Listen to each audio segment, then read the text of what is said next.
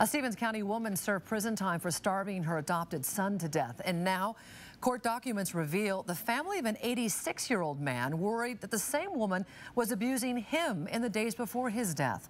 Carole Deleon died on his 7th birthday in 2005 of severe dehydration. He weighed just 27 pounds. His adopted mother, Carole Deleon, served less than 3 years in prison for criminal mistreatment. KXY4's Caiti Currey working for you now in Caiti with this new case. The man's family filed a protection order requiring her to stay away from their father. Nadine, court documents show Robert Bland's family filed a protection order against Deleon after Bland himself expressed fearfulness and intimidation of her control over him. After Carole Deleon's 2007 sentencing, many believe 7-year-old Tyler Deleon never received justice for his cruel and drawn-out death. The evidence against Deleon proving criminal mistreatment of her adopted son was very strong. But with tear-stained cheeks, Deleon stood by her innocence. I'm so sorry that my little boy died. And I missed him terribly.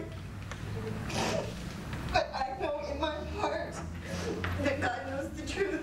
My Lord knows the truth, and He knows that I did not hurt any of my children. Now the family of 86-year-old Robert Bland believes he is the latest victim of her abuse.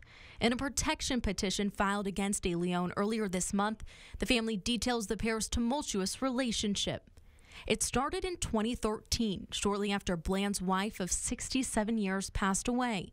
Deleon was his house cleaner. The family writes Deleon took advantage of his fragile emotional state, having him cut off all contact with his family and friends, all for her benefit, and led Bland to think she was his girlfriend. As time went on, the family says they noticed similarities they believe tie into Deleon's previous criminal conviction.